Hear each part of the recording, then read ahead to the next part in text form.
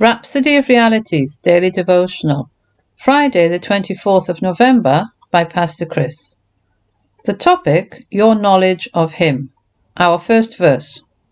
According as His divine power hath given unto us all things that pertain to life and godliness, through the knowledge of Him that hath called us to glory and virtue. 2 Peter 1:3. There's nothing you could ever need or desire for a godly life that's not already yours. But the way to make all that's already yours in Christ a reality in your life is a function of your knowledge of Him. Read our theme scripture again. It's about your knowledge of Him. This kind of knowledge is full, exact knowledge, epignosis in Greek. God's provisions aren't going to come to pass in your life just because they're written in the pages of the Bible. There's a knowledge of Him that you must have, knowledge that unites the knower with that which is known. Something so beautiful and powerful about knowing Him is that not only do you get to know and are able to appropriate all that He's given to you, but you also get to know yourself. The more you know Him, the more you know yourself. His word mirrors you. In Him you see you. You can never really know yourself as God knows you until you know Him.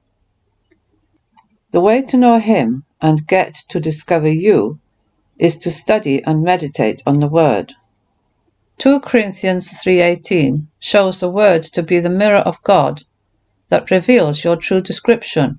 It says, "We all, with open face, beholding as in a glass the glory of the Lord, are changed into the same image from glory to glory, even as by the Spirit of the Lord."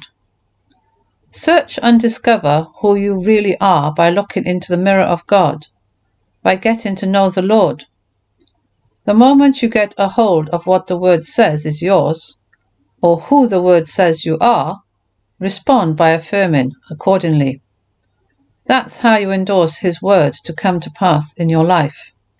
Ephesians 1:3 says God has blessed you with all spiritual blessings in heavenly places in Christ. And 1 Corinthians 3:21 declares, all things are yours. God has given you everything you require to live victoriously and be a success in life.